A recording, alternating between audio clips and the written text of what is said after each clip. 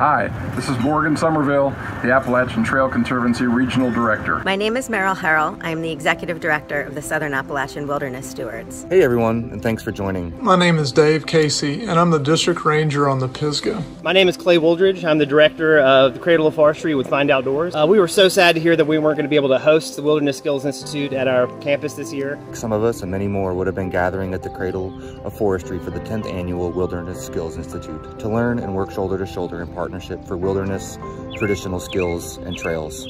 We're not able to do that this year and keep everyone safe. So even though you're not on the Pisgah National Forest physically, I consider it the home of Wilderness Skills Institute. So welcome to the Pisgah virtually. Things look a little different this year. One thing is you probably won't get rained on. But we are really thrilled to be able to offer these 6 sessions virtually. We hope that you share learning that you have freely and openly. As a former wilderness instructor myself, I know how important the community is, to be able to come together and meet new people and to learn new skills and to see all those old faces that are out there doing the same kind of work that you're doing. And so I strongly encourage you just to take every opportunity you can during this time to focus on cultivating those relationships. Because the community created around WSI is one of its greatest values. And we hope that this will help build our community of stewards so that we come through this time of challenge even stronger and more committed than ever before. Thanks again. Thank you for coming. Welcome to the Wilderness Skills Institute. Welcome to the Wilderness Skills Institute. Welcome to the Wilderness Skills Institute. Welcome to the Wilderness Skills Institute. And welcome to the Wilderness Skills Institute. Today we're going to be talking about natural disaster response and collaboration. And the agenda for the day is going to be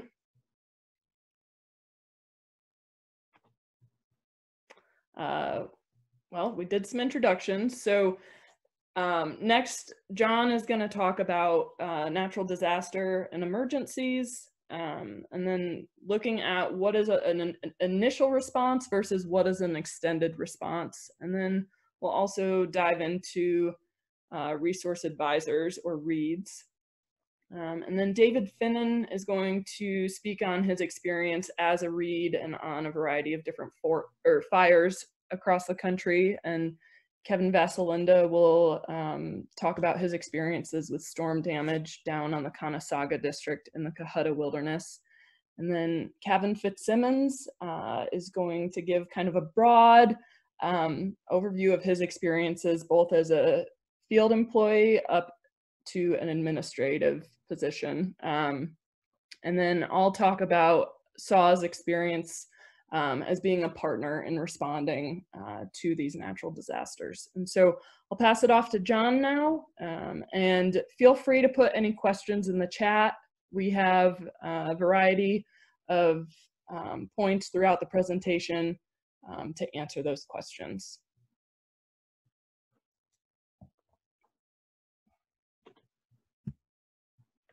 All right, hey everybody. This is John Campbell. Like Katie said, I'm the Southern Region Wilderness and Wild and Scenic River Program Manager.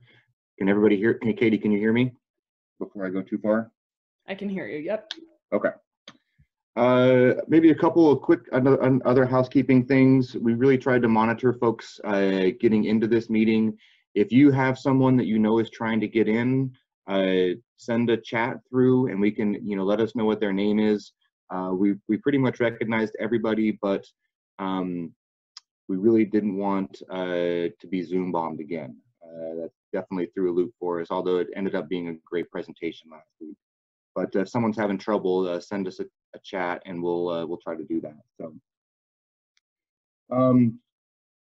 So this course at WSI was going to be the first time that we offered something along these lines. And it came out of a discussion at the National Wilderness Workshop as we talked about emergencies and natural disasters and different laws that are in place, whether that be the Wilderness Act or the Wild and Scenic River Act, the National Historic and Scenic Trails Act, lots of things and how they all work together. So we brainstormed this new course, and we were going to, obviously have a little bit longer than an hour to an hour and a half to talk about this subject. And we were also going to try to offer a resource advisor or READ course. So you'll be hearing READ probably throughout the rest of the day if you didn't know what that was. And we'll talk about maybe a little bit more about what that is later in the presentation. So yeah, this is new material. You're getting this for the first time, at least as it comes from the Wilderness Skills Institute planning team. And it's definitely an overview. It's designed to maybe spark some conversations and hear from folks that have experiences. I just realized as I'm presenting right now, I can't actually see the chat box. So, but I know David and Katie and others are monitoring the chat box and will stop me along the way. So I highly encourage questions in the chat box throughout the presentation. And if we don't stop right then, we'll catch it when we have a planned break to try to answer questions or have a conversation. I'm going to try to be a little bit interactive on this. So, and maybe folks can, David and Katie can help me read off a few things. But as we look at emergencies and natural disasters, I think, you know, earlier in my career, that really was just wildfires. And, you know, everybody knows about wildfires. It's a big part of what the Forest Service does across the country and in the Southeast. But it seems with more and more frequency, we're seeing tornadoes and hurricanes and wind events and floods. And then not so much a natural disaster is search and rescue. But they kind of get lumped together as we're going to talk about this course a little bit. And they're all a little bit different. And they present challenges to local managers and folks in the field as to how to deal with them, especially when it comes to wilderness. So I had a quick little exercise in the chat box for you to just a 1-word or 2-word thing of a emergency you've dealt with before, or you know, a named storm. I know since I've been in this position, we've dealt with Hurricane Harvey, or not Harvey, but Irma and Maria down in Puerto Rico. But feel free to type a quick little thing in the chat about something you've dealt with from an emergency standpoint, and we can look at those, or if there's any questions. I'm just curious what folks were saying, and Katie or David, if something pops up that is interesting, feel free to see it.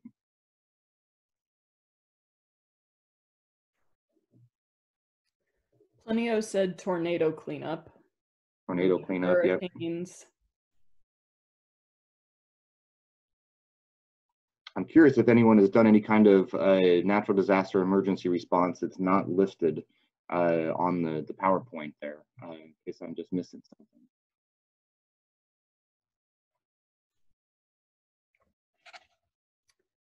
Yep. More hurricanes. Western North Carolina fires of 2016. Inland hurricanes.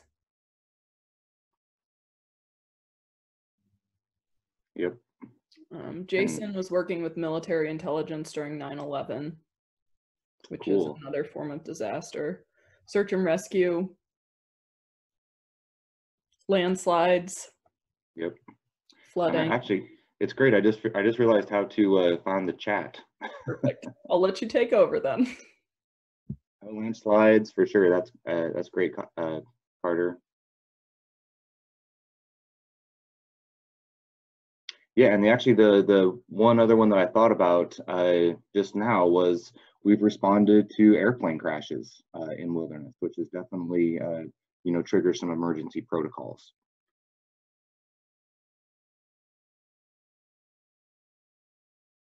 There you go, Meryl. Current pandemic, definitely different, and we're you know, this is happening real time for all of us, and how we're going to deal with that. So I agree completely.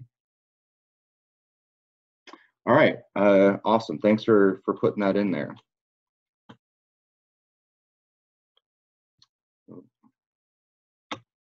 There we go. So just a quick summary. This would have been a little bit more of a presentation when we probably had a day or more to talk about this. Just a quick little hit on a couple key points of the Wilderness Act and why things are a little bit different in wilderness. You know, our primary mandate from the Wilderness Act is to preserve wilderness character. And as you can see there, I've listed the Section 4C prohibited uses.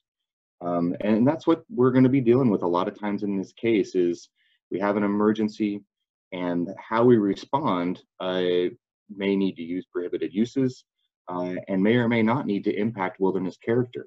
And many folks on this call probably are going to be people working to address the rehabilitation, the assessment, the needs that are out there, and trying to do it in a way that minimizes impact to the wilderness character. And I just wanted to make that connection, that goes right back to the Wilderness Act and the legal mandate as to what we're supposed to be doing out there. Emergencies aside, that should be where we start, and then we move forward from there.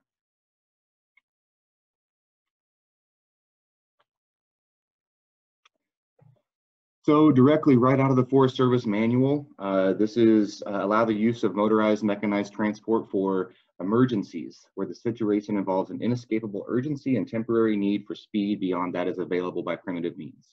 Includes fire suppression, health and safety, others, that type of thing. The trick here on this part and why I put this in here is it's critical to know when that emergency ends. And I'll maybe just throw out a couple of scenarios here in a minute just to talk through. But it's also very important to recognize, and I think we're going to hear this from our panel folks later on, is that these situations, these emergencies can be very sensitive. We need to have really good situational awareness as we work through them if we are the quote wilderness specialist or someone working on the resource advisor side of any kind of emergency. Because as we all know, politics, past emergencies, some folks' risk tolerance all play into how these decisions are made and how these situations unfold. Some are a little more slow moving than others, and others are, moving literally at the pace of a, wildfire and going really quickly. So we need to make sure we're balancing our beliefs and how we want to advocate for wilderness and have some real good context as to what local leaders, external leaders, and emergency response personnel are dealing with. So just for fun, I came up with a couple of things I'm just going to run through. So is a lost hiker that is not injured and has communication, obviously they called 911, does that qualify as an emergency? In most situations, I'm probably going to think no. But sometimes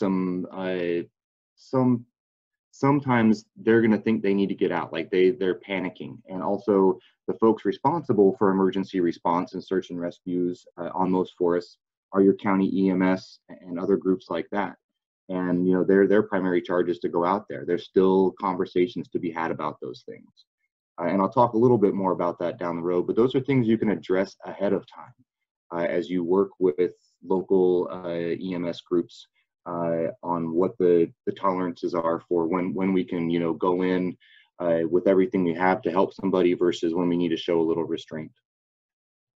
A lot of times there's a lot of flooding out there, and there's usually a pretty big push to understand what the damage is that's happened out there, and do we need to get a helicopter out to go check out what the damage is immediately, or land on a helipad?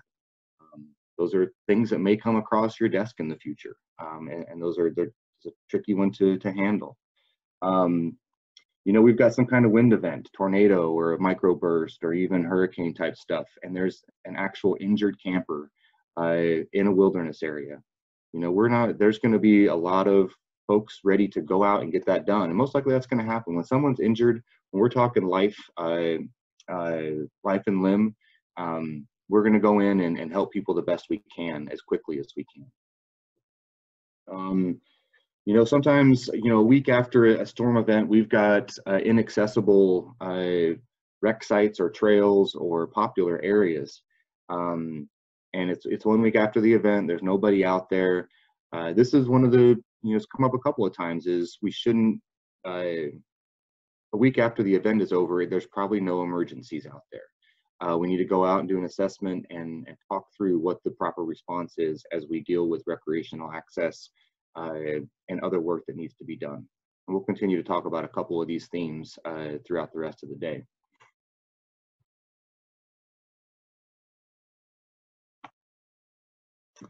So, minimum requirements analysis. I think most folks have heard about this. This could be up to a full day course at any other training opportunity. But I'm just going to hit on it quickly just to note that emergencies are technically not exempt from the minimum requirement. As you can see over there in 4C, except as necessary to meet the minimum requirements for administration of this area. Emergencies are administration, so there is an exemption, but we need to think through our processes to how we approve what we're going to do in response to these emergencies. Let's see here. This is where I wanted to mention, as you do planning for whether it be search and rescue or other natural disaster responses, you can work through some of these issues beforehand and programmatically to understand, make sure when you're dealing with it in the heat of the moment, that's a much different thing to when, hey, we have a plan for in case we do have, trapped individuals or, trail assessment work that needs to be done, a variety of things. You can kind of have a plan in place. And there's some out there, and I'd recommend checking out Wilderness Connect. You can see how some of those programmatic MRAs are done, wilderness plans, that address some of these issues. And just as a note, I didn't have this in here, just doing a minimum requirements analysis, for those of you that know about that, that doesn't mean you have to go through a minimum requirements decision guide or an MRDG. This is a thought process that you can sometimes, when time is of the essence, you talk through this and you document it in a short statement or in a conversation that here's how we landed at this as we considered impacts to wilderness character and doing the minimum.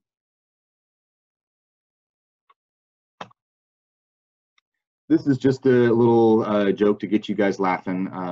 This is in a few of the Carhartt presentations. It's the one I use in MRAs as well. A lot of times we get we need to do, the decision is, and then you get the analysis to match it up. That doesn't happen all the time. It is uncommon these days, but just a little something to make you guys laugh.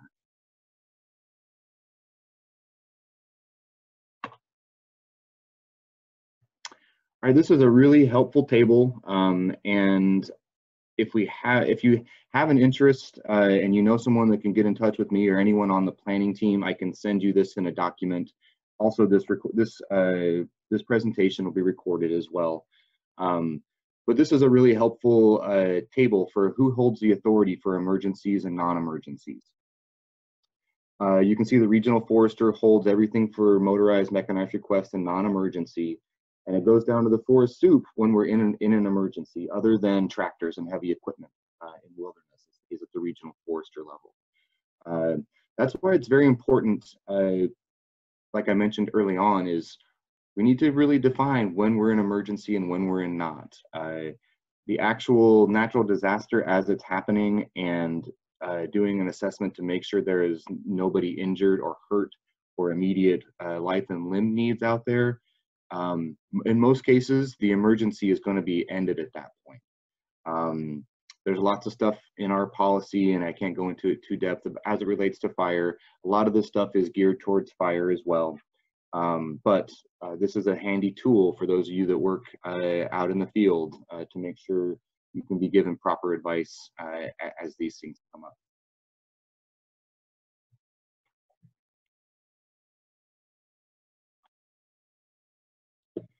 So the initial response. It's really important when something does happen on a district or somewhere on your forest, identify who that local person, your local wilderness specialist, or if you're fortunate to have a read on your unit, make sure that that person is in communication with leadership and other folks. It may be necessary for you to go out and insert yourself into early discussions. It's really important to be out in front of those early discussions, because once a plan's in place, it's really going to be hard to go backwards, and it doesn't look good to where we have to back up on an emergency response because of wilderness. But if you're at the table early on and understanding what's going on, providing feedback, giving them a thumbs up or a, hey, we need to look at this a little bit differently, it's great to be right there at the very beginning. And it, like I said, it might require you to, you know, say, hey, I have some input on this project, because a lot of times the wilderness person might not be the first person that gets called in an emergency, even if it's in wilderness.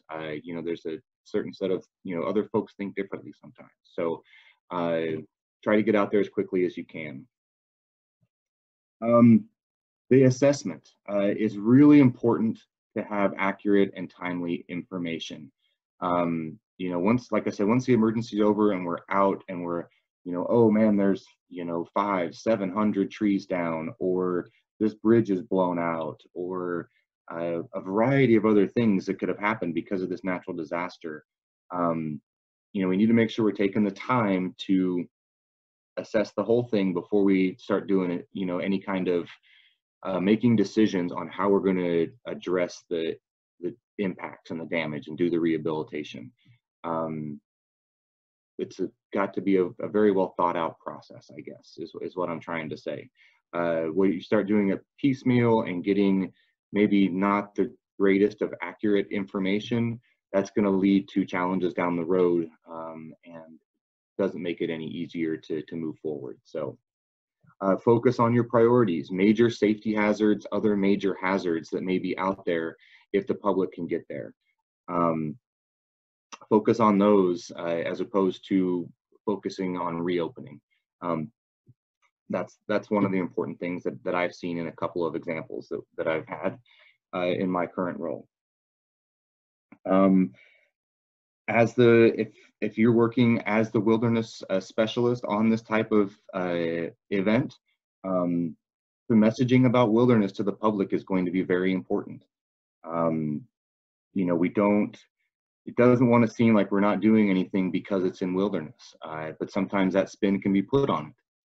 It's making sure that folks understand why it's a little bit different and why we're approaching certain things in the way that they're being approached. And like I'm talking in very generalities here because each situation is going to be very different. But kind of giving you a little tickler list here to have in your back pocket if this does ever come up. And as always, work with your partners. That includes your stewardship partners like SAWS, ATC, all of the AT maintaining clubs, your local search and rescue folks, state, county, city, municipal groups are usually involved in emergencies if they're in their particular jurisdiction. It's really important to coordinate with them because they all have roles. They're usually part of your community, and it's so important to keep them in the loop as you work through a lot of this stuff.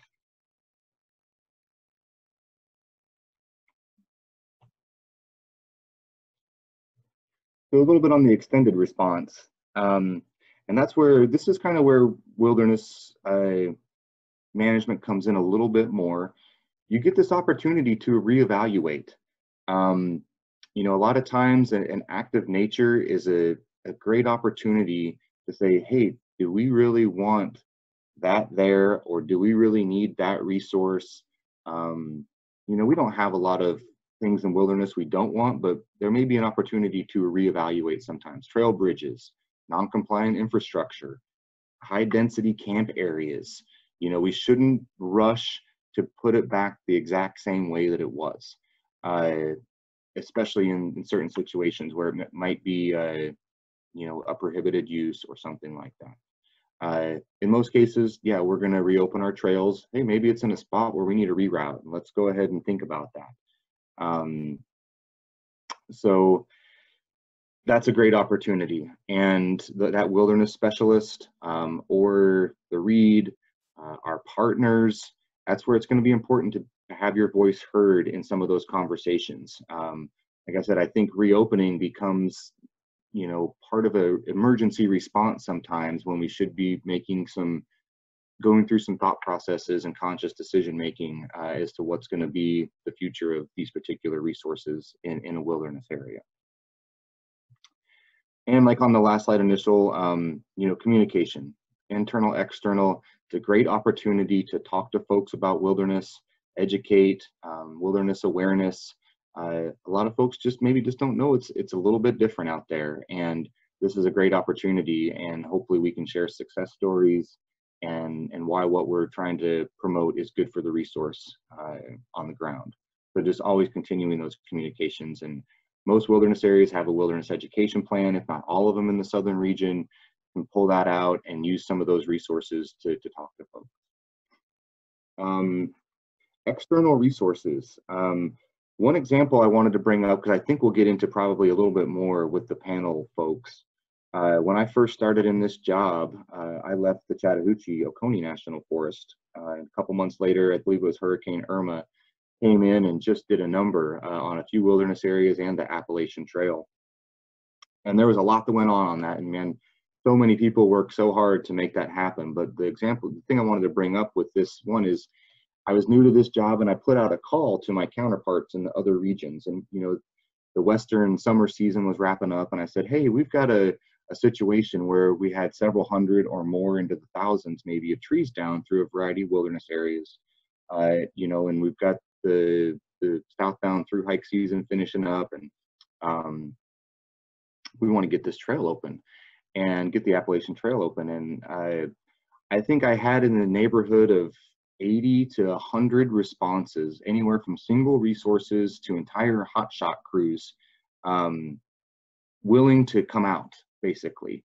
And I believe the forest took advantage of a couple of folks that came out, helped do assessment, helped do some work. SAWS was out there, obviously ATC and the Georgia Appalachian Trail Club was out there.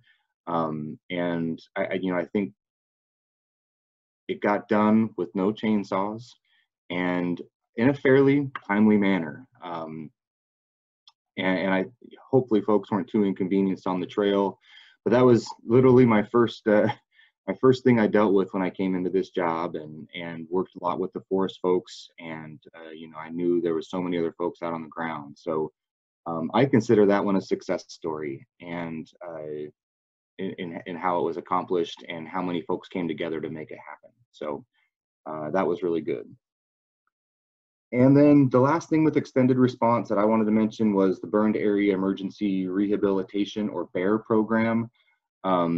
This is where, when you have a wildfire, there's opportunities for some specialized funding to do rehabilitation work out there.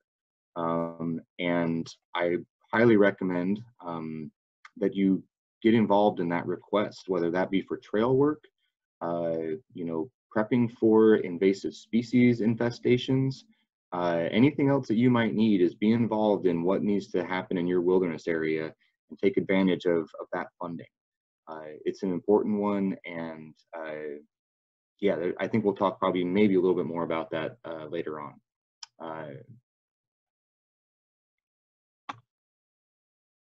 And this is my last slide, and then you guys can ask me any questions you want. I believe we'll have that a little break. So Resource Advisor.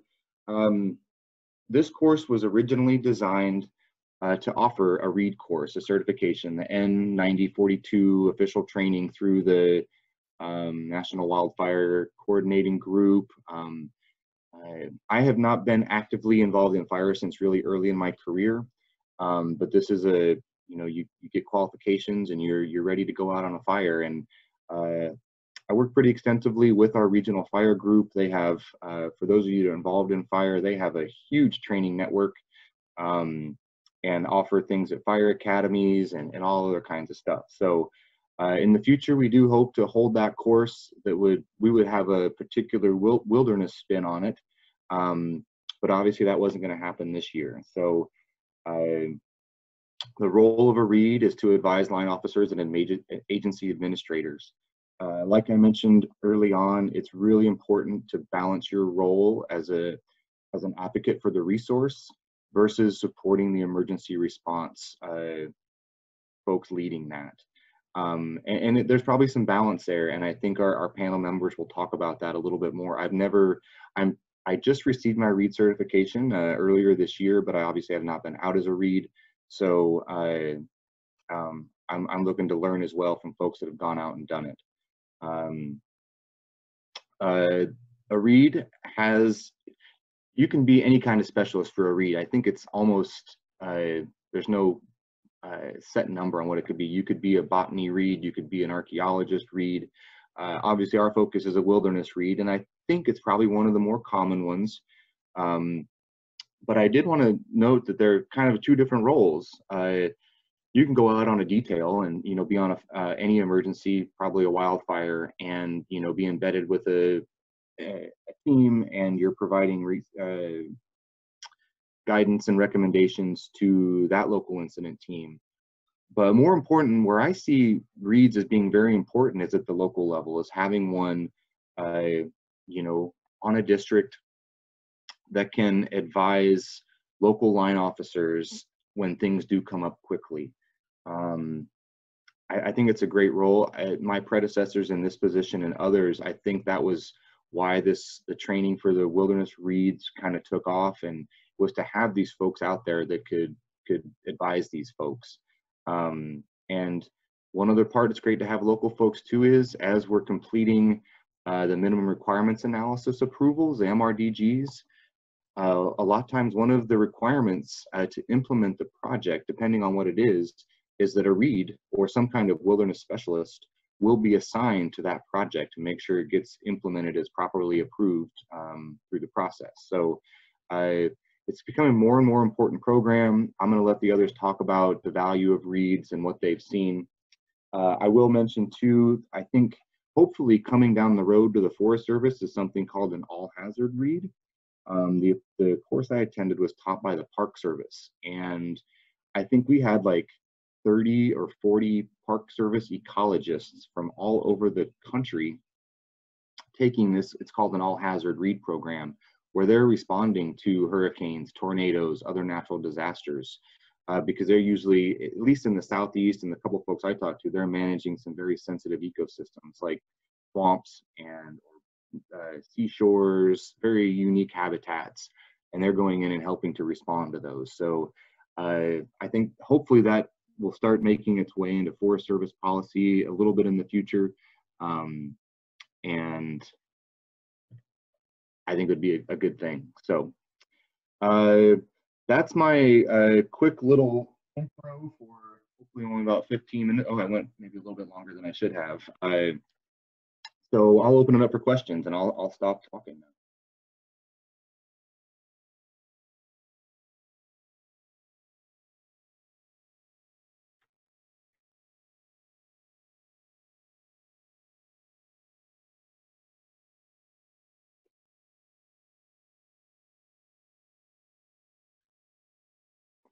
So I'll look at the one question here from Eric. Any knowledge or examples of successful examples of MOUs between FS and county search and rescues? There are some examples on Wilderness Connect. What the more successful model that I've been seeing for folks that have, kind of these recurring search and rescue stuff, is just to maintain a great relationship with them, have regular meetings. Because once you get an MOU put together, any or all of the participants that were a party to it may move on to other jobs. So it's a matter of just, staying in close contact with those folks to understand what those require, and they'll want to call you when there is a problem, especially if it's during kind of regular business hours. Some things that happen when folks aren't monitoring their phone, that's another thing. But that's one of my big recommendations. But there are some successful examples on Wilderness Connect.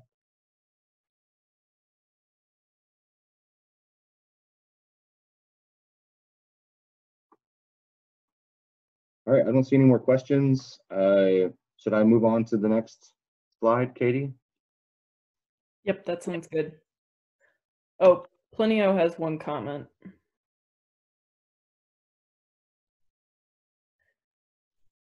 Said he's joined a monthly meeting of our local fire department to discuss wilderness and wild and scenic rivers, shared maps, and discussed ideal case scenarios, do's and don'ts. That's awesome. I think that's at least a successful path that I've been hearing, other than, an MOU of some kind. Not to say that couldn't help. If you can get it on paper and everyone wants to do it, I think that's a great thing. But staying in close contact with those organizations is your really one of your best bets. All right, be ready, everybody. I'm in charge of this show, and technology is not my favorite, so I'm going to see what I can do here. Here we go. Mr. Finnan, you're up. Ooh. All right, you got me? Yep, we can hear you. Okay, good. I'm David Finnan, and I'm the Wilderness Ranger on the Pisgah Ranger District for Shining Rock Middle Prong Wilderness areas. And just to give you a brief background, I've been with the Forest Service for just under 20 years. I started in '01 and was a primary firefighter up until 2006. In 2006, I came to the Pisgah as a Wilderness Ranger, and I've been there ever since. I started as a Wilderness Fire Reed in 2011, and I had been on several initial attacks and several extended attacks on neighboring districts. But in 2016, I was on during the fall fire season that was so bad here in the Southern Alps. I was the resource advisor on the Maple Springs fire in Joyce Kilmer and Slick Rock Wilderness areas. And leading up to that time, most of my assignments have been pretty laid back. I'd show up and I'd get lined out, or I would talk to the agency representative, and we'd talk about the strategies they've been using. This time, I was literally met at Wendy's, was told to follow the agency administrator, and went straight to the fire line to talk with the division supervisors. And we had a map out, and they asked me what I would do. So I was impressed with that. Usually the Reeds aren't talked to like that by division supervisors. The Reed is the last person they want to see. So it was a sense of relief for them to see me come, because I don't think they had dealt with many wilderness fires up to that point. And so we started talking strategy, and the biggest thing was saving ancient tulip poplars in Joyce Kilmer. And I'm sure many of you have been there, some of you at least. It's a loop trail that has some of the most outstanding old growth anywhere in western North Carolina. And a lot of that old growth is tulip poplar trees. And the thing about tulip poplars is they have a shallow root system, so they have exposed roots. And the fear was that the fire was going to cross the drainage that it was held up in Slick Rock, make a run uphill, and probably kill these trees, because it wasn't going to take a lot of heat. And the way the fire season had been going, they were burning hot. They were burning very hot, and they were burning deep. So we did a walkthrough with the botanist, and we came up with two plans. One was using pumps, and we would draft water from a local spring, probably a good 50 yards from where we needed the sprinklers. So it was going to take a lot of hose. It was going to take multiple pumps, and it was going to take a lot of bodies to help get hose lays out. They were going to be creating user-created trails. Once an operation like that starts, you're constantly checking on pumps. Chances are you've got somebody with the pump to make sure it runs. At the same time, you've got water resources, and you have to have everything in place to protect that water resource from fuel and things like that involved with operating the pump. So we came up with a second plan, and that plan was merely to go around as many trees as we could locate within sight of the trail, within sight of the loop trail, and in some cases a little further out.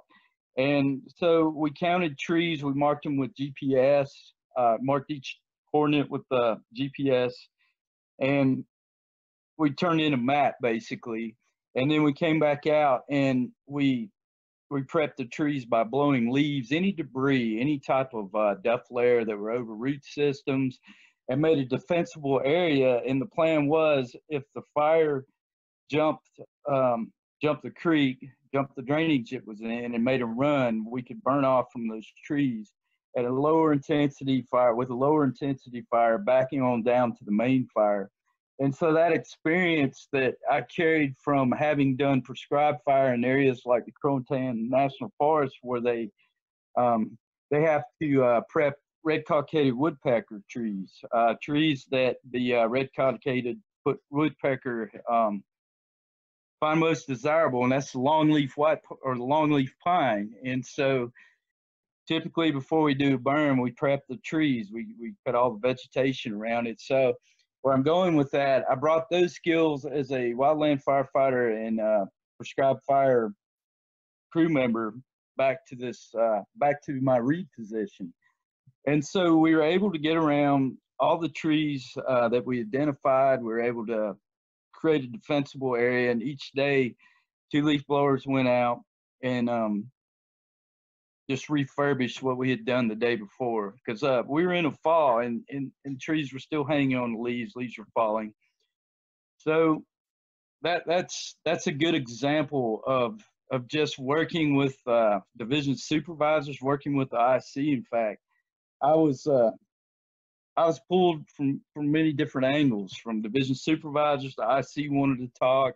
We had the district ranger who I talked with a lot, and luckily the fire stayed hung up in the drainage, and we didn't have to burn off the trees like we thought we may have to. And so it all ended well. There's a lot of rehabilitation or repair left. Somebody, I think in one of the chat in the chat room, mentioned that they had been in Joyce Kilmer Slick Rock to probably cross-cut side a lot of the trees that had fallen. I'm sure reinforcing new trail, rerouting trail because of the impacts, but it's one of those examples where things could have been a lot worse. As far as experience out west, in 2017, I was called out to the Lions Fire on the Sierra National Forest, and this was right in the heart of the Sierra Nevadas. It was the Ansel Adams Fire. It was so remote that we spiked out on the fire, and we were brought in by helicopter. So there are a lot of moving parts there too. This fire had been going pretty much the entire summer from June through, I think it wound up being declared out sometime in September and October. I was there in August, so most of the suppression was done. They had a few hot spots, but my primary mission was to come up with a repair plan, and coordinating through a lead reed who compiled all the information the field reeds were bringing in, and coming up with a plan there. We ran into things I didn't think would happen because of the remote area of this fire and some of the historic values that were there. There's a lot of artifacts left over by Native Americans. We had archaeologists. We also had structures that had been there since the mid to late 19th century, so there was a lot of protection there, and that was just outside of Wilderness. And there was also a wooden bridge that they were trying to protect. It took you out of Wilderness into just basically across the boundary. But what they had done, it was so remote, they had spiked in one area 60 crews. Or I'm sorry, I take that back, 20 crews with 60 individuals. And so it became a juggling act of dealing with waste, human waste and waste from food, that kind of thing. And so that one probably came close to being a nightmare for the district, considering some of the things we were dealing with, but it was definitely something I have never dealt with. And there are other things that had occurred on the fire that probably could have been handled a little differently. I'm sure things that we would have handled differently in Region 8.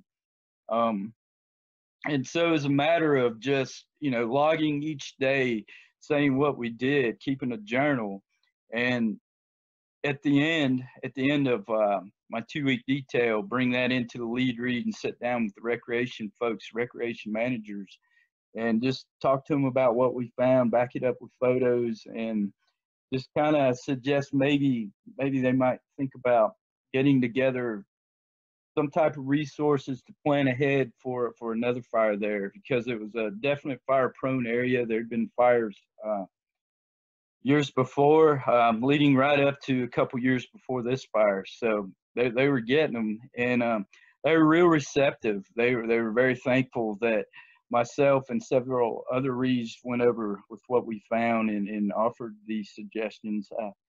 I was pleasantly surprised at how they received us, and it wound up being probably one of my better read assignments, just because of the challenges that we were faced with. So that's about all I've got. I think I've probably talked at least 10 minutes. And I would welcome any questions too. I'd be happy to answer if you have any. Hey everyone, yeah, if you have a question for David, type it in the chat, or if we have time at the very end as well, we'll have another question session.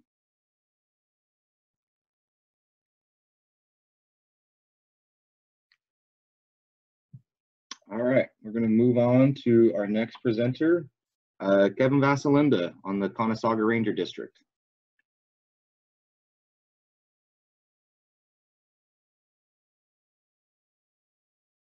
Don't forget to unmute, Kevin. Hello? We can hear you.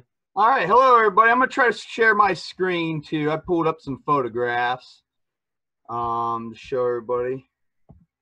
Let's see. Nope, not let me. All right. Well, anyways, my name's Kevin Vasilinda. I'm the Wilderness Ranger and Trails Technician on the Conasauga Ranger District, Chattahoochee National Forest. I help manage the Cohutta Wilderness, which is the largest Forest Service wilderness in Region 8, with just a couple asterisks. And if I need to fill some time in at the end of my session, I can go over the asterisks, but that's fine. And I'm going to talk to you about some of my strategies with dealing with the natural disasters that we've been experiencing over the last handful of years. Like Finnan, I have kind of a dual background. I started off in primary fire and then switched over to wilderness, just shy of 15 years, and I've been working on the Conasauga for 7 now with the Cohutta Wilderness. Everything was fairly calm when I got there. You know, there was a tornado in 2011. It was one of the genesises of the SAWS program. Some other folks can tell you that story, but that's how Bill used to tell it. And everything was pretty quiet on the Conasauga until about 2016. And similarly to what Finnan was talking about, we had a very bad drought here in the southeast, and the Cohutta Wilderness got a single lightning strike fire. Hey Kevin, this is John, not to interrupt. I think try to share your screen one more time. Okay, yeah, that's what I'm trying to do here. Yep. I'm trying to talk and do that at the same time. Oh, up.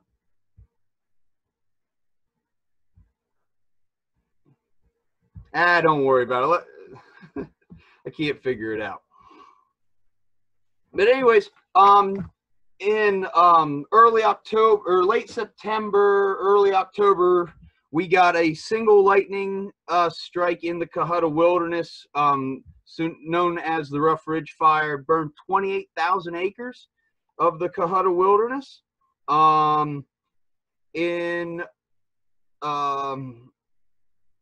Years after that, we've had some satellite imagery of the area.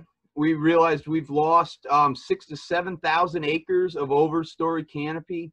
Most of that was Virginia pine stands, but it also thinned a lot of other hardwood stands and species out.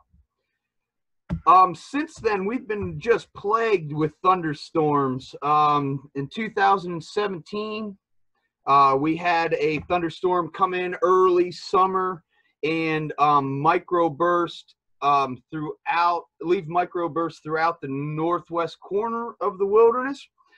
Just so happens that the northwest corner of the Cohutta Wilderness is also where we found most of the 6,000 to 7,000 acres of impacted overstory. Interesting enough, there again in 2018, we got another thunderstorm into Calamity Corner, or the northwest corner of the Cohutta Wilderness, laying down straight line winds. That's one of the photographs I was trying to share with everybody. We had several straight line swaths, 500 yards in length, anywhere from 100 yards to 50 yards wide, and just laying them down like a cone went through the woods. Some of this wind damage was inside the fire footprint, and some of this damage was outside the fire footprint, leading you to believe that, you know, the fire did cause a lot of impact, but the drought itself had a lot of impact on the land and the tree species as well. 2019 was kind of quiet. Of course, we had some thunderstorms that was bringing down trees, nothing more. But then again, this year, as some of you know, we had the Easter tornadoes. Tore through Chatsworth and Chattanooga, and in between both of them and slightly to the east is the Cohutta Wilderness, and we got significant windstorms in there. One of the main trails in Calamity Corner, in the northwest corner of the Cohuttas, is Rice Camp, and we have about 100 trees down on Rice Camp. Again, it's 4 miles long, and that's the third time in 4 years we've had 100 trees down on that trail. So I got a little bit of experience, at least since 2016, dealing with these kind of impacts in the wilderness, and go over with you how my thought process on how I take a look and kind of line up the work the best I can. The most important part is to take the long view. Wilderness is the enduring resource. So, you know, like John was saying, like Finnan was saying, you know, everybody wants to jump in there and get it done, get it fixed, get it back the way it was, and that's not exactly the strategy for wilderness. We want to take the long view. We want to do things right, and we want to make sure we're not trammeling and not bending it to our will. Saying I've kind of come up with, I've been trying to, wilderness is not in the way of the trails. The trails are in the way of the wilderness. So, you know, these disturbances are natural, whether they be wind, fire, either anthropogenic fire, whether you want to have that debate or not. All these disturbances, they've happened. They've continued to happen. And just because they're blocking the trails doesn't make them any less or more natural. So we got to keep that in mind. So when you do have a wind event, first thing I like to do, everybody needs to do, is to survey the damage.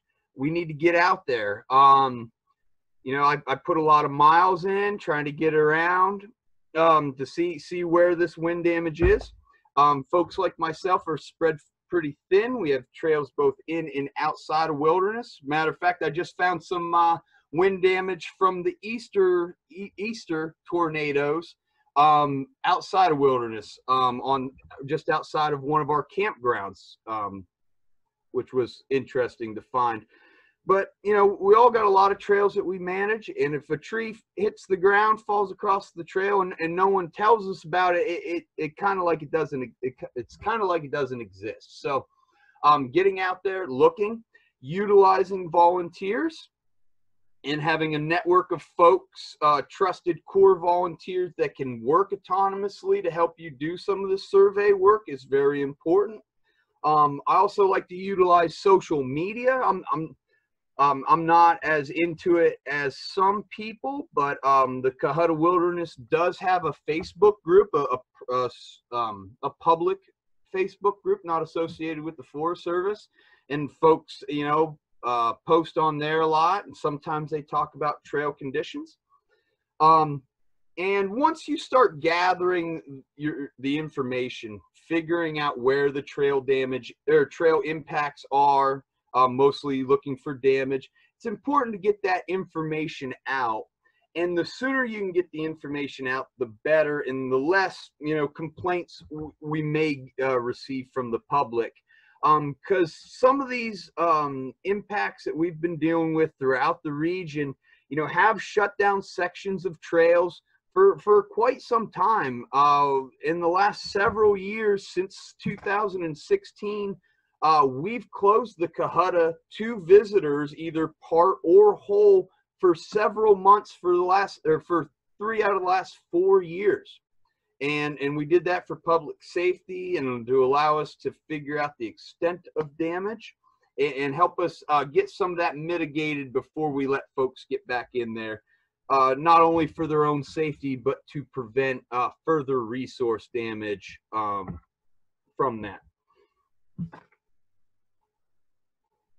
So once you've gathered your information, you've gotten it out, and the reason I point that out another is we have mixed use in the Cohutta Wilderness, not just hiking but also horseback riding, and a lot of blowdowns. It may not be too big of a hindrance for hikers and even backpackers with the heavy loads, but it gets real dangerous real fast for people on horseback, especially trails on heavy side slope. So that's where when I start seeing a lot of impact to horseback riding in the wilderness, I like to try to get something on the Facebook page to get those folks a heads up about it. A lot of them traveled a long ways with the horse trailers on gravel roads, and it's good to give them information as soon as possible.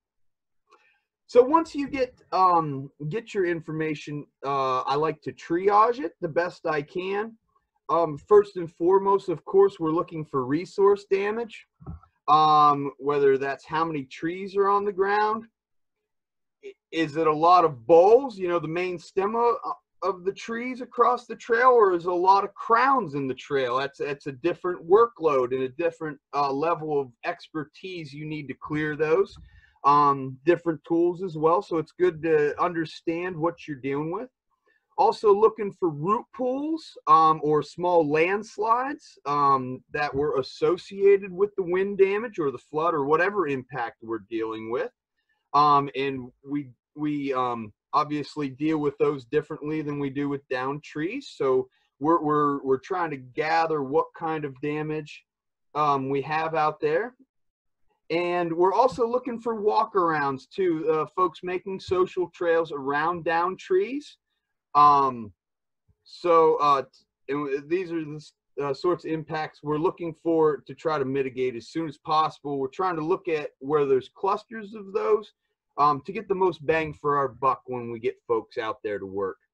Other ways, you know, the extent of the resource damage is first and foremost on our triaging. But we also want to take into consideration the popularity and the usage of trails. Like I mentioned earlier, you know, trails that have horseback riding associated with them are on the top of my list to get taken care of. At least the brushing to help allow that user group to access the trail again.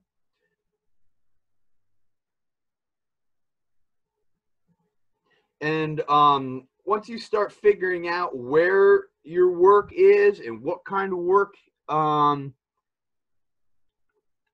you have, it's time to start getting your local resources and your volunteers and your partner groups out to work. That's usually what I do when I get reports of this and start getting my head wrapped around it. I usually have a phone call with Katie and David, seeing what their workload and if they have any available crews. Also John Campbell to see if stuff like if I can get some resources from there. Then I take my triaging and information that I've gathered and start finding start targeting areas. I also like to start as soon as possible getting out there with hand saws and start at least prepping trees for cross cuts. Cross cutting, it's kind of almost like stonework. It's a specialized tool. You need specialized training to take care of it. Hand saws, not so much. The work is still dangerous and just as laborious, but it doesn't take the specialized tool and training to take care of it. And, you know, a good day of hand sawing through an area significantly impacted by downed trees can make a huge difference, and at least allow the user back on the trail in the interim before you can get all the trees, the step overs and the crosscut sized trees out of the way. Also, one thing we've been experiencing in the Cohuttas is since we have lost significant stands of timber that some of the trail corridors go through, they're getting a lot more sunlight, and we're getting a lot of herbaceous and briar growth on some of those trails. And we were very focused, cut the trees, cross cutting, brushing back the limbs and stuff, and we fell behind on the blackberry growth, and now we're dealing with a large amount of blackberry growth that we got to go in and sling blade. So that's a secondary issue you may run into, especially if you've lost a lot of timber in a small area. We're also dealing with, on top of that, we've fallen so far behind on sling blading on some of our trails that the hardwood regen coming up in it has already outsized sling blades. So we're talking about hardwoods, maples, poplars, bigger than your thumb, Virginia pines as well coming in, bigger than your thumb, and they're getting to the point that it's a little much for a sling blade, which is a very efficient tool if you've used them, and now we're having to back up and actually lop a lot of small tree saplings off the trail shoulders. Another problem that we've been dealing with beyond your typical trail maintenance kind of issues is if you have these wind events, these fire events that are opening up the canopy, bringing a lot of sunlight down to the forest floor that never was there before, you get a lot of growth of a lot of different things, and you have a good opportunity for invasive species coming in. Some of you have heard the Cohuttas have we had a huge Paulownia outbreak. We've been trying to get after it, and we've had some stewardship days, some work days, and even a saws crew in there a couple of years ago. And I guess I'll back up to tell you and I give you an idea of how bad the problem has been getting. But the saws folks, a typical hitch at 7 or 8 days, 9 if I remember correctly, obviously not, but anyways, a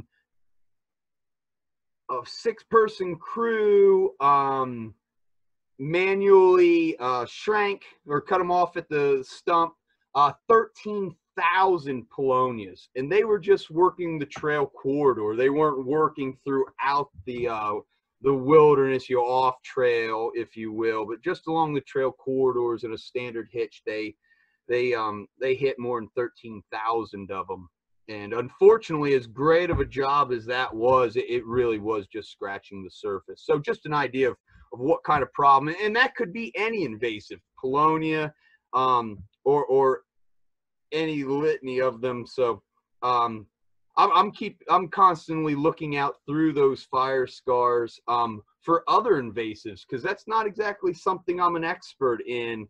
And so any strange plant that I see in some of these fire scars, I always bring back to the office, show them to folks that know more, to try to keep after and make sure we don't have another explosion in there that's not as dramatic as the Paulownia that I may not be noticing.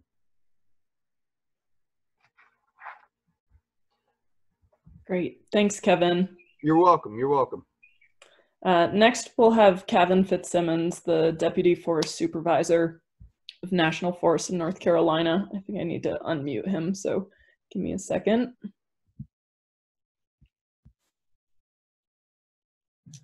You should be unmuted, Kevin. All right. I just turned on my video, if that's all right. I appreciate. Does that work? Can everybody hear me? Yep. All right. Well, thanks for having me, folks. And we've been listening a lot here. Some background from me, and I asked to be part of this. I appreciate folks letting me be part of it. Some quick background. I started off as a practitioner. I was a long-term seasonal, long-term tech. I was a packer for the Forest Service, river ranger, blaster, a lot of different skill sets. And between managing, line, and everything I've done, I've worked, managed, or been responsible for at some level as agency administrator for over 30 wilderness areas, 6 regions, 2 continents. Had my master's in it from University of Idaho. And the one thing I'll always say is when people ask, like, well, how do you do X, Y, Z? The answer is usually going to be, it depends. Because every scenario is a little different. Every wilderness is unique and different aspects of what the law says, how the law was written. Not only that, but the big thing that I always go back to on a lot of this stuff is relationships are the key. Relationships with your line officer is probably one of the most important ones. And 5 minutes before the party is not the time to learn how to dance. If you're just starting having conversations with search and rescue, your externals, your line officer on your effects to wilderness, on the things that were talked about today, when the event's happening, you're behind the 8 ball. And they're going to happen. Everywhere I've been, of all those 30, I've dealt with some natural disaster of all types.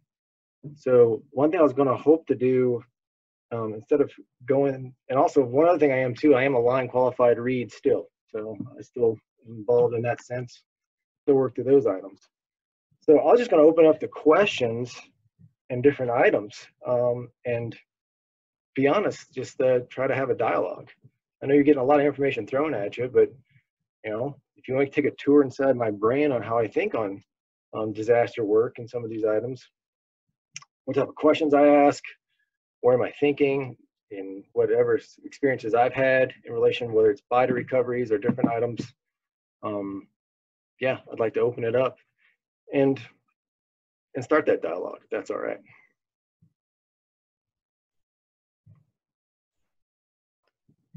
So if you have those questions, go ahead and type them in the chat box and we'll relay them to Kevin.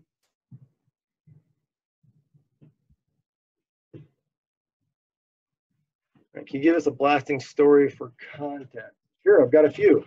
Well, one, being a blaster in Idaho, we blasted a lot of trails. Like we worked through those items as well. Folks remember on the Middle Fork, whenever that got blocked with 900 people behind it and rafts on the salmon, and what was going on there.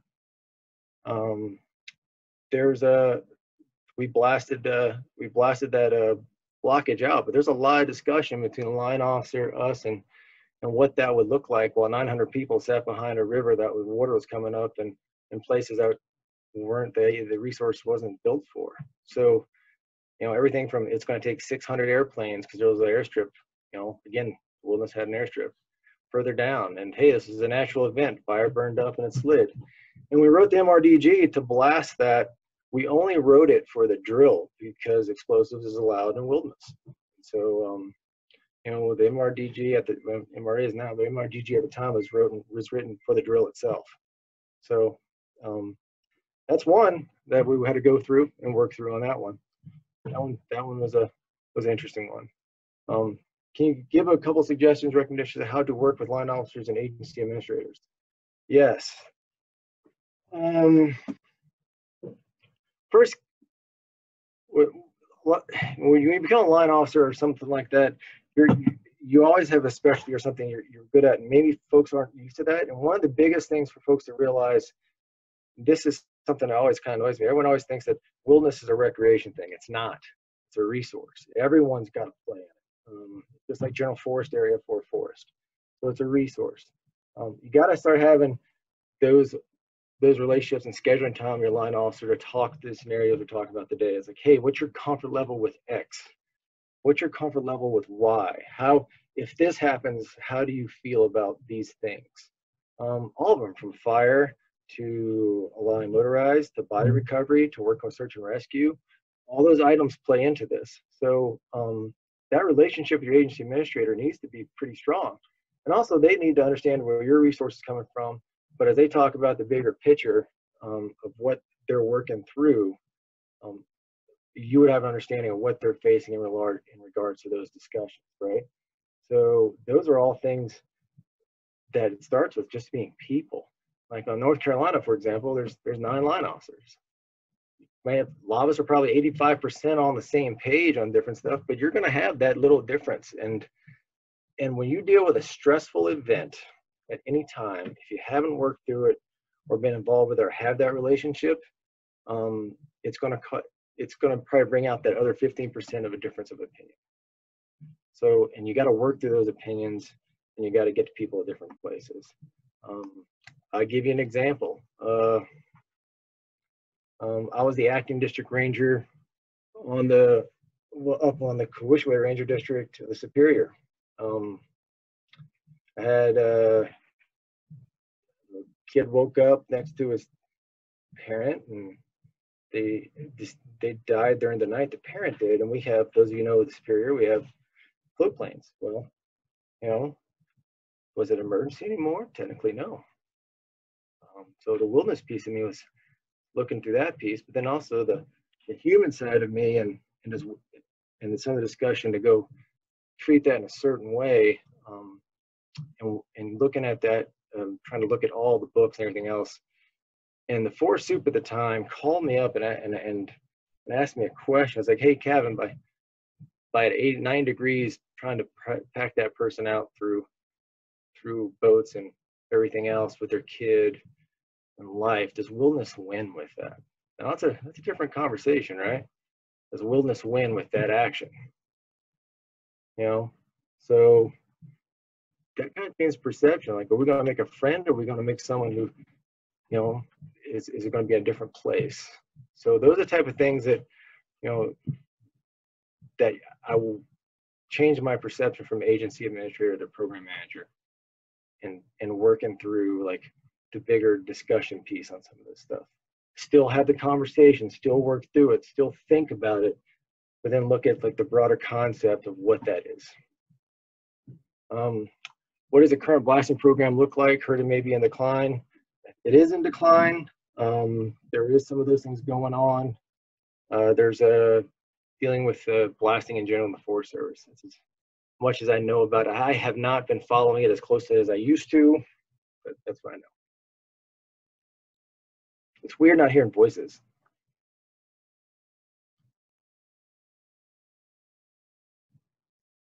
Let's see. External political pressures can sometimes drive emergency decisions making. Do you have any examples, and did wilderness win? Yeah, that's true.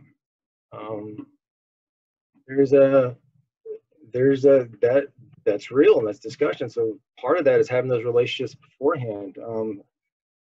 Example, you know, I heard a lot of discussion about search and rescues and MOUs, and people want to go straight to paper. You know, on whenever they work through some of that stuff. And so before you start trying to build an MOU with search and rescue that doesn't even understand when you're looking at competing emergency situations where your resource needs based on human life, what they're charged to do, if you're not understanding where everyone's coming from as a professional, then we need to get there first. So having those relationships first before you go into paper, the wilderness will win with that. You need to get people at what makes it special, why is it important, and also recognizing, you know, what scenarios it would be. So, you know, we had an MOU when I was a district ranger in Montana. The MOU, because we had snowmobiles always going off cliffs into the wilderness. We had to go recover people and things. And so, you know, the conversation got to a point with search and rescue where through the MOU, you know, they knew what I was looking for and what I needed to say yes. Like I have a phrase, they help me say yes to you. So we talk through what yes look like. And so that, you know, that's important. And so we got to a point where, I'll be honest, I'd get a text, and within 10 minutes, if I didn't respond to the text or have a discussion, I gave them a green light to go. That's my job, to be responsive to their needs. And every time they did a great job. And one thing we don't talk about is how many people self-rescue, how many people you run into coming out that never get reported. We always focus on the 5% where we're dealing with, you know, an emergency response, but I've been at least 10 times as much as people taking their own selves out, from 90-year-old grandmothers to different facts. So, you know, it's that 5%. How do we help them do their job? And the wilderness got in a better place because of it, I think. A lot of incidents occur within wilderness before the agency is notified. If we were showing up after the fact, what are the types of information we should be collecting for the agency administrator? Probably the biggest thing is to say, hey, whenever you're dealing with these things, and it's something like wilderness, and just something that folks don't always think about when they're thinking about their resource only, and whether it's fire, whether it's I've dealt with fish projects in wilderness where they put things out and different things. And I've dealt with search and rescues. There's different factors, internally and externally, where you're working through that. I strongly encourage people to go at this stuff from a place of honorable intent. And meaning that if you come at it hard without trying to, even if it happens 3 or 4 times, you come at it hard, you know, a lot of times they'll put people in their corners and they'll start trading paper. But if you keep working at it, and they get to know you not as the Forest Service, but as, you know, as Kevin, and that always helps a lot to get you where you want to go. And you start working through them, you explain the why. This is why we need to do this. We don't want to have to bring a heavy hand, so help us. This is why we need X. This is why we need Y. And come with solutions, and hey, how about we work out a way where if you're in the middle of something, you could shoot us something, we could work through it. Kind of like the text thing that we came up with. Because we're in the middle of nowhere. You know, I might be out 7 days myself and they can't get a hold of me. I might be doing something else. So some of that's important. All right, Cruz, what are you throwing at me here? It's been my understanding that MRDG's proposed actions, which include prohibited uses, using MRD as proposed actions for none of the alternatives are prohibited uses. The point being a document, the minimal tool decision process. Okay, I'm trying to, my glasses are to see here. I'm reading this as I go here.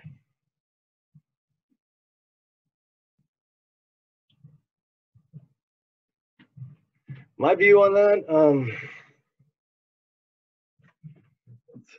so that's a line call. Sometimes like it varies. It depends on some folks will look at that as by law it's a prohibited use, but sometimes MRDG is an educational example. I'll give you an example.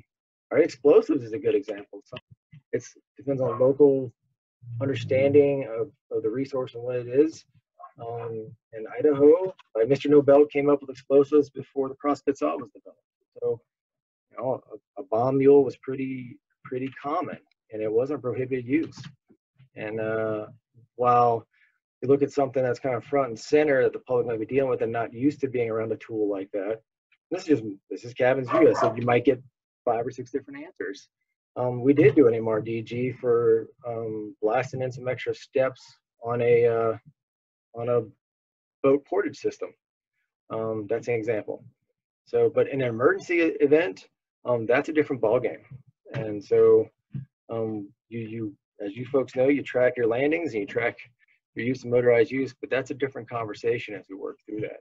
But to have the conversation before the disaster happens is probably one of the most important things. What is it? How is it? What's important? What are the values at risk? What are they?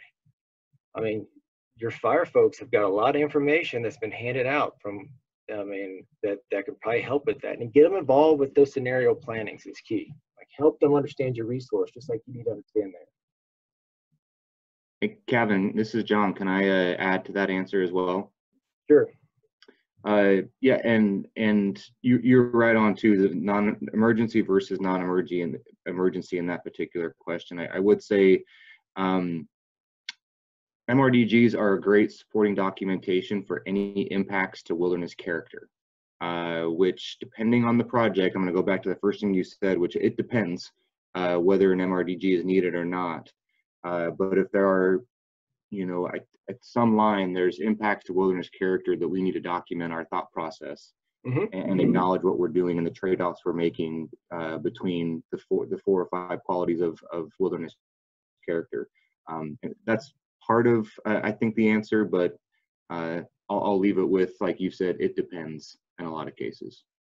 But yeah, and it is that discussion point. It is that, you got to be looking at what that use might be and where it would be, and their impact of wilderness character, how we look at that, how we measure it, what is it, who did the measuring. I mean, all those things factor, right?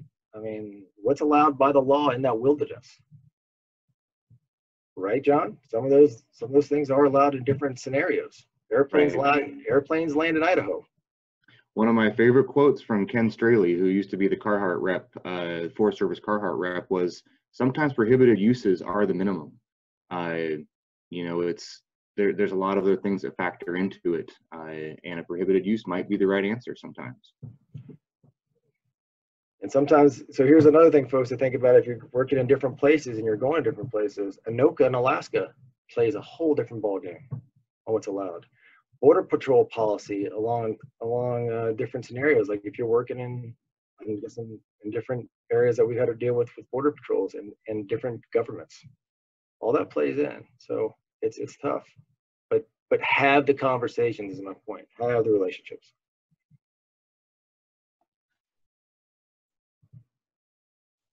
Any final questions for Kevin?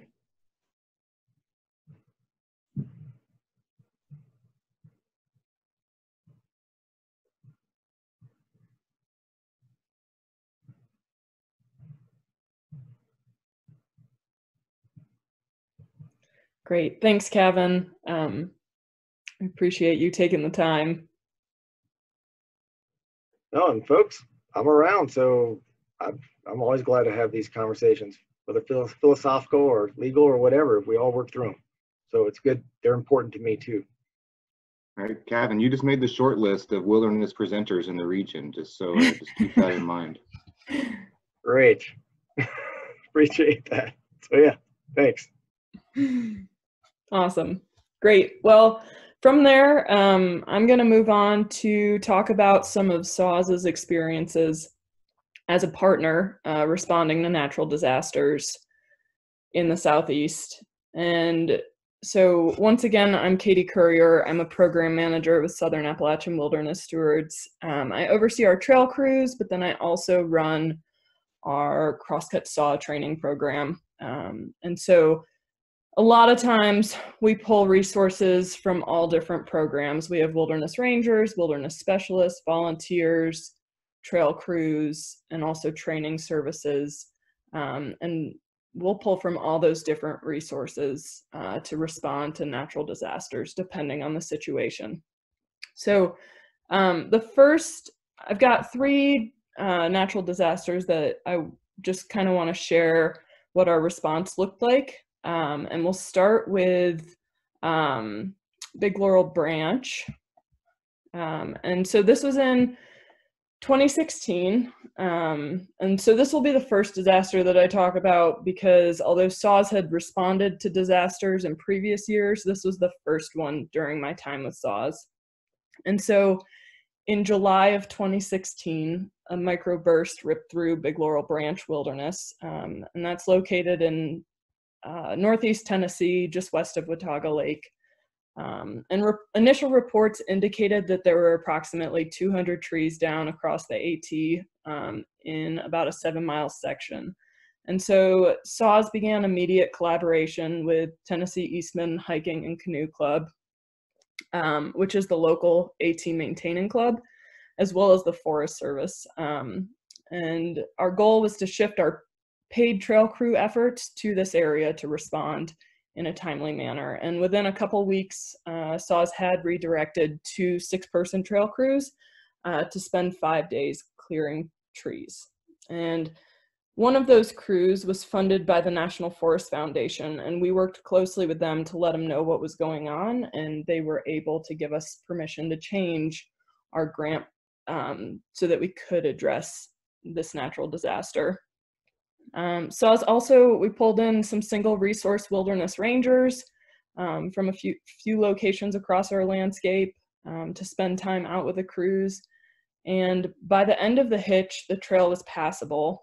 But there were still some trees that would need to be addressed at a later date. And so we sent program managers and some wilderness rangers out a few months later on a couple overnights to address the remainder of the trees. And so this was a really good example of collaboration because SAWS was able to focus on the AT in wilderness, which then allowed the AT Maintaining Club to focus on other sections of the AT that had been damaged outside of wilderness. And the Forest Service could focus on their roads and non-AT recreation areas to respond in a timely manner. So I think one of the big takeaways for us from Big Laurel Branch was, as a partner, communicating with our funders because they may be flexible to allow partners to assist on the most immediate needs of public lands. And then the next disaster that I want to talk about is the Maple Springs Fire. And this was in Joyce-Kilmer Slick Rock Wilderness. David Finnan talked about this a bit.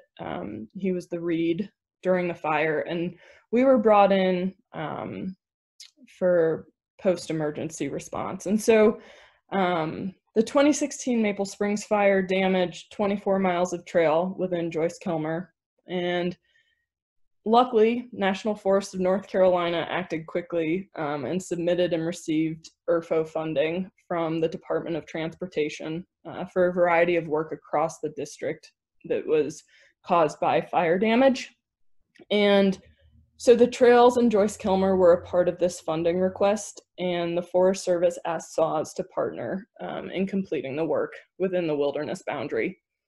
And so a challenge cost share agreement was created. And SAWS has been able to mobilize a 6-person crew for 20 weeks of work in 2017, 2018, 2019, and now 2020.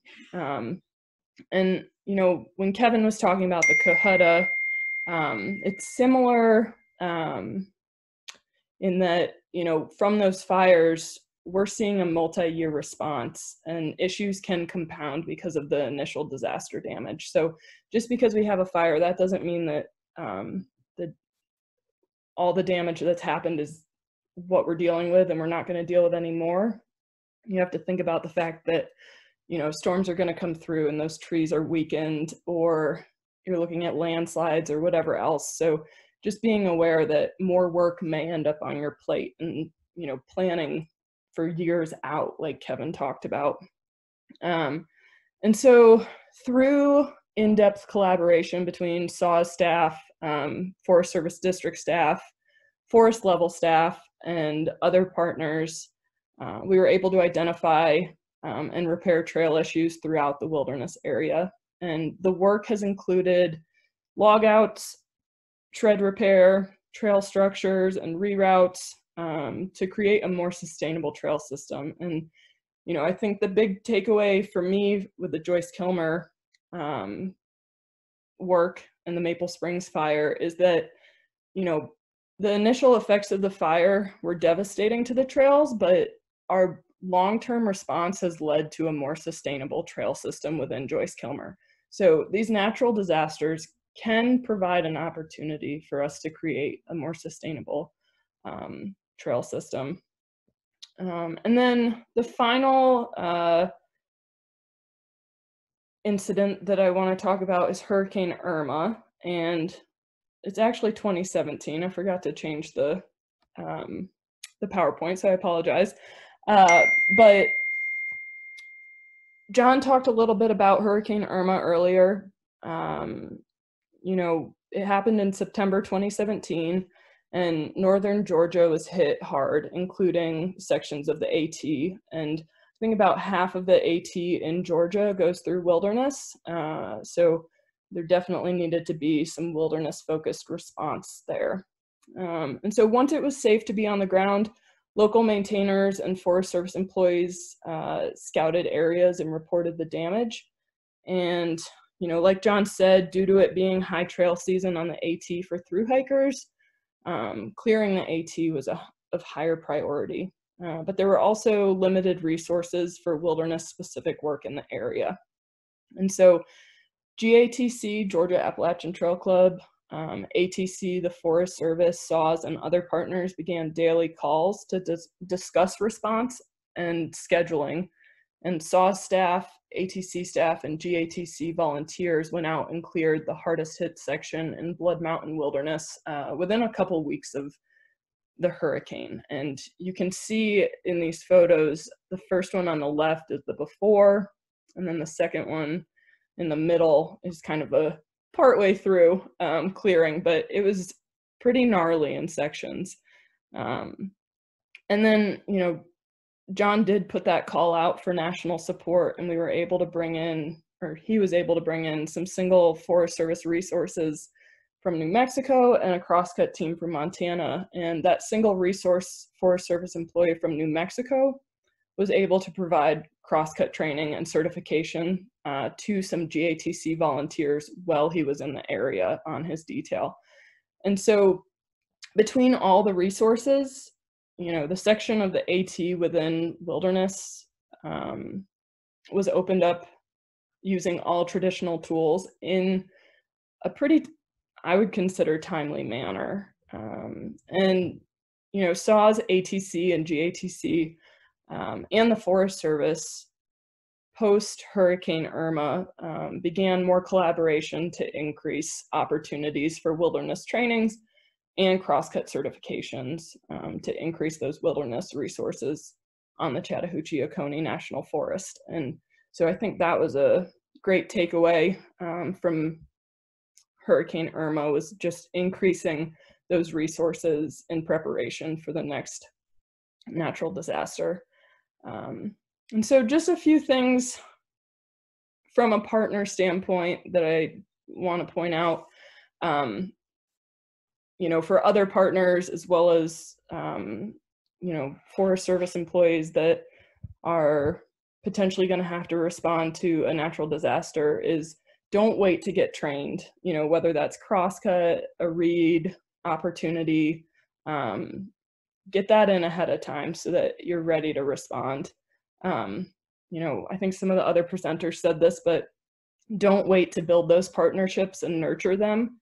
And don't forget to reach out, both from a partner standpoint, reaching out to the land agencies, and the land agencies reaching out to partners, because you won't know what resources are needed or available unless you ask.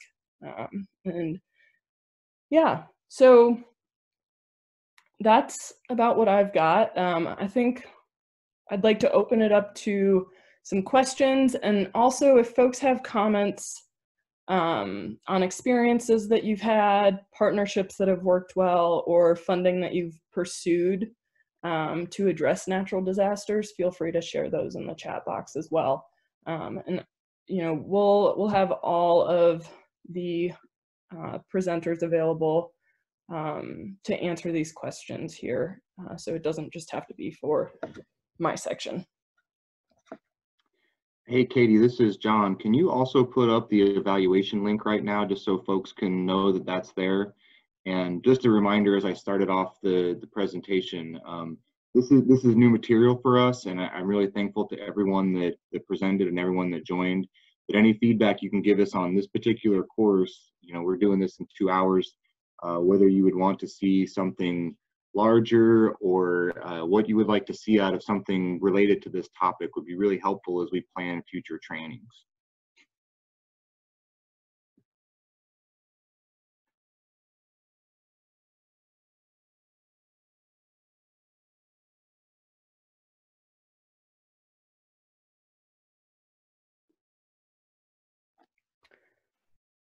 So Kevin just wants to remind folks to know how BEAR works and understand it and have other resources be thinking of wilderness when the evaluations are occurring. And I'm going to unmute all of our presenters so that that way you can respond. I don't know if you have capabilities to do that. And just to piggyback on what Kevin said, same with ERFO, which for those that don't know what that is, I believe it's Emergency Relief of Federally Owned Roads. So it's not a program you would normally think of that you would work on in wilderness or work with for wilderness projects when you start talking about roads. But there are some subsets of your trail systems that are available for that ERFO funding. And it's important to be a part of that from very early on, because there's a small window of when they need to submit the request through the Department of Transportation, and they do an assessment of what the damage was. And it also has to hit a certain financial threshold to be eligible for ERFO funding. So if we can say, Joyce Kilmer in this particular example, it's kind of a unique wilderness trail. It's a trail class 4, I believe, maybe even higher in a couple of spots. That has a development and has probably a higher financial value than some other wilderness trails, but I know we have some other trails like that. And work with your engineering staff. I believe those trails can be modified off and on as to what's on the list and what's not. But that's an important one as well. And that's big money too. So like you saw some of the that one feature that Saw's put in. It's a good pot of money to be available for if you can.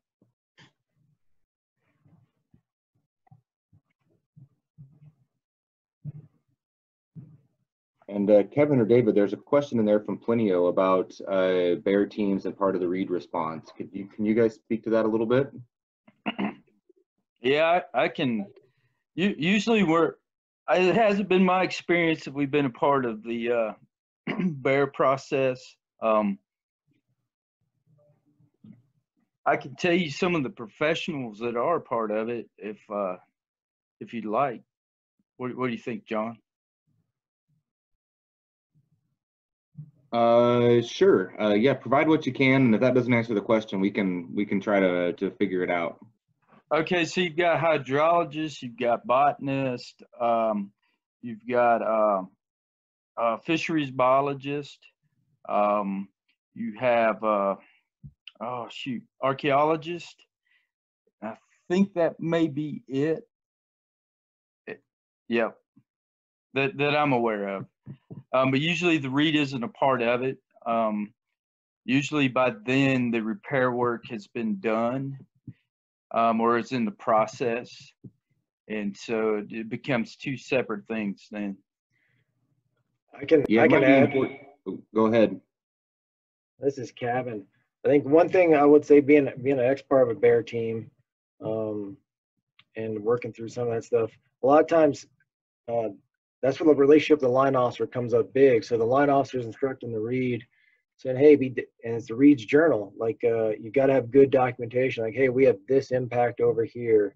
Notes for bear, because the bear team will look at those notes from the READs. The line officer can work with them, and the engineers too, because usually engineers are on this team too, looking for erosion controls and things of that nature. So working with the line officer, saying, hey, if that's what the relationship, that discussion beforehand comes up big, it's like, hey, when we have X, we need you to be thinking about these items, if that helps answer that. And that helps instruct the bear team when they get their delegation of what they're going to look at. Does that help answer anything? Is that, at least my experience, that's what I try to do. And I can also add, and this is Kevin, my experience as a READ was a bit different than David, since mine was a large incident on my home unit. And I was very involved with the bear team. Now, I wasn't a member, but I was with them and a part of the discussions and the meetings. And I was also part of all the field trips that they did, where we went out into the fire scar and took samples and things of that nature. So it's not outside the realm of possibility.